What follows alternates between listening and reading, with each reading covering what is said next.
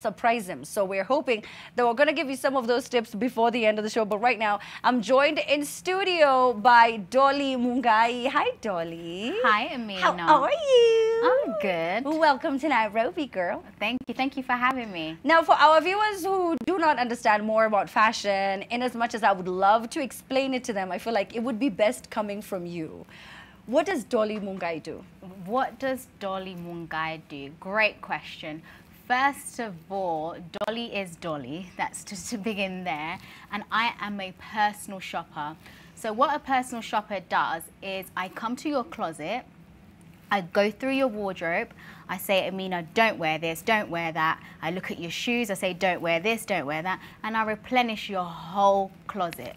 So basically, wow. I replenish your whole closet. So you go pick out the clothes. So you have like a session with me to understand like my limitations, my style, you know, what I'm comfortable with, and then you go out. Do you go with me, or no, you just go by yourself? No, I go by myself. But some clients come with me, but most clients choose not to. I'm trustworthy, so they just leave me to it. Okay, so you have an accent from the UK. Yes, from the UK. You moved when you were how old? I moved to the UK when I was 18 months, and I'm 32 now. So practically, I've lived in United Kingdom all my life. So, but yeah, but really and truly, I'm still Kenyan. Did you always know you were going to come back? I always knew I was going to come back. We always come back home. That's true. We always come back home. Home's where the heart is. Yes. No matter where you go. Very true. East or west, home is best. Oh, exactly. So where did this relationship with fashion begin? My relationship with fashion began when I was, I would say, like 5 or 6. You know when children would go shopping with their parents and they would go to the toy section? Not Dolly. Dolly would be at the magazine section. So my mother always knew where to find me. So that's where my love for fashion started. And fashion for me is like an open canvas, you know? It has no limits. You could wear red, you can wear orange, you can wear purple. There's no limits with fashion. So I think that's where my love for fashion came, because there was no rights or wrong. Now, I know for a lot of people, they start working when they're much younger in the West. When did you start working? I started working actually when I was 16. I started working initially when I was 16, but started my own business when I was 20. Look at you! Yeah. Okay, so at 16, where did you start from? What were you doing? When I was 16, I worked in Royal Mail. I don't know if you guys know what... Yeah. I worked for Royal Mail with my aunt, which was terrible, I have to say. I had to wake up so early. I hated the job, but it gave me work experience, but it wasn't for me. Yeah. Put it that way. So you found out by, like, before you were 17, you were like, this is, I'm not going to do this. Running around doing this, Yeah. up and down these stairs, Yeah. being on a computer was definitely not me. I was always the child that you tell to do something like 3-4 times. Yeah. So it was definitely not for me. Yeah. So did you know, what did you love though about like the royal family? To be honest with you, Amina, right? I have zero interest in the royal family. I shouldn't say that, being partly sort of British, but I have no interest in the royal family. At all? Not at all. So you're not following like when Prince Harry left? No, all that drama. No, I didn't follow. I did not follow it. I'm afraid. No, I didn't. So I understand that when you were 19, I believe you started working at Harrods? Yes, Harrods. For everybody who's at home should Google Harrods. Harrods is one of the most amazingest stores. It's like when you walk into like a candy store, it's just so amazing. It's just like as soon as you walk in, the smell, it has food from all over the world, it has fabrics. It's just such an amazing store. It will forever and always be my best store in the world. How long did you work there? I worked there till I was 21. Oh, okay, so for 2 years. Yeah, I worked there till I was 21. What did you learn? Like, how did it impact your introduction into becoming a fashion entrepreneur? Well, what it did was, because Harrods, a lot of people who are quite affluent go into Harrods, so it gave me an insight of like fashion in that way. So it was almost like a fashion runway when I worked there. So so it gave me a fashion insight on working in Harrods. I would see loads of people walking up and down, and I also worked in the personal shopping department.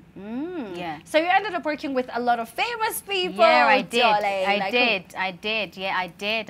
did. I worked with a lot of famous people. My career started when I worked with Crystal Palace, because my mother lives in Crystal Palace. So I shopped for the Crystal Palace football team. I helped them with their wardrobes, and then I moved on to Victoria Beckham, and then I moved on to Pogba, and then I moved on to... Hold up. Wallan Shatta. Holland, Holland. Holland. You, what? You met him in person? Yes. And he was like, Dolly, please go shop for me. No, it was more like, Dolly, what can you do for me? It was more like that. S'il vous plaît, Dolly, merci. Oh, S'il vous plaît. S'il vous plaît. Oh my day. Yeah. Are you kidding me? Like, how did you meet Pogba? So I worked, when I was dealing with the Crystal Palace football team, I got introduced to Pogba because he had just moved to play for Man United, and then I was his personal shopper. Stop it! So when you say you worked with, like, you know, the footballers from Crystal Palace, you worked with like the team? No, like, what basically was if they wanted anything, like for example like Air Jordans or like a certain jacket that was out of stock, I would always be able to source it. And the reason being, working in Harrods, see, I was in the heart of like fashion, so I made really good connections with people to be able to know what the new drop was, so I could always get the new things for them. So that's how it started. That is wild. Yeah. All right, carry on. Who else? Sorry, I interrupted, but who else? That's okay. Dangote is my person. I shop for him. Farusha Alikija, who's the richest woman in the world, richer than Oprah. Yeah. And the list goes on. What, so like when you meet them, is it intimidating, or did it stop being intimidating a while back? It stopped being intimidating when I worked in Harrods and you had to spend 25,000 to have a personal shopper. It stopped being intimidated then. So that's almost 3 million Kenya shillings. Yeah. That you had to drop to have a personal shopper. On one shopping spree. On one shop. And if you weren't doing that, then... And how did you like progress to become a personal shopper? Like what did you have to achieve? What did you have to do? Mainly what I had to achieve was rapport building. So when clients would come in, I would build rapport with them. I would understand what their needs are, what they like, what they don't like. And then that will help me build my relationships with my customers. Oh, wow. So what about academics? I mean, did you always know this is how this is where you'd end up? I always knew that I would end up doing something with fashion, because fashion has allowed me to travel, has allowed me to live, how can I explain, live comfortably. I always knew I wanted to do fashion, but I always, on the other hand, because I'm dyslexic, I always knew that I wasn't going to pursue academics. So I always just went into, completely didn't waste any time. I didn't go to college or anything. I went straight into fashion. How did dyslexia affect you in your earlier years? I think dyslexia affected me by not knowing that I was dyslexic, because, you know, out of 10 people, 4 people are dyslexic and they don't know they're dyslexic. So I'm sure in your phone book, you probably have 15 or 20 people, probably more, that are dyslexic and they don't know. I would just like to say that I have been fairly lucky that I grew up in England and it was okay to kind of be dyslexic. It wasn't, you know, it wasn't, because being academic is not a thing. It doesn't really matter if one is academic or not in England. Yeah. Now you want to do something about that? Yeah, of course. I want to come back and give back to my brothers and sisters in Kenya. I want to be able to help people who are dyslexia, and I want to be able to just allow people to know that even if you're not academic, it's not the beginning or the end, because there's so many people who are not academic, you know?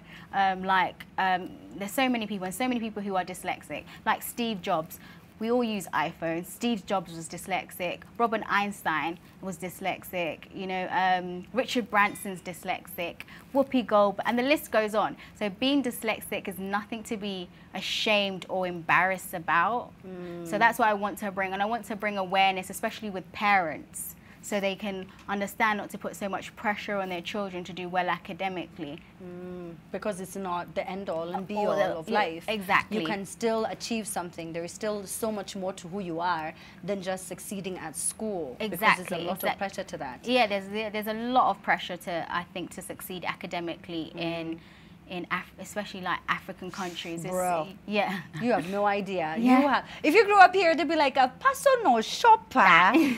Can she be an engineer or a lawyer or a judge or like a pilot, something?